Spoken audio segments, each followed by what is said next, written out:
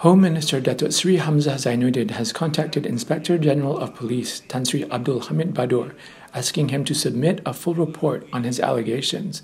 Yesterday, Abdul Hamid, in an exclusive interview with Sinar Harian, revealed the alleged existence of a cartel in the police force involving younger police officers trying to topple him.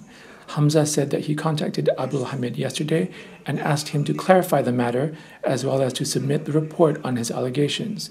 He said this to reporters after attending the ministry's Program Malaysia Prihatin at the Perak Darul Ridzuan building today.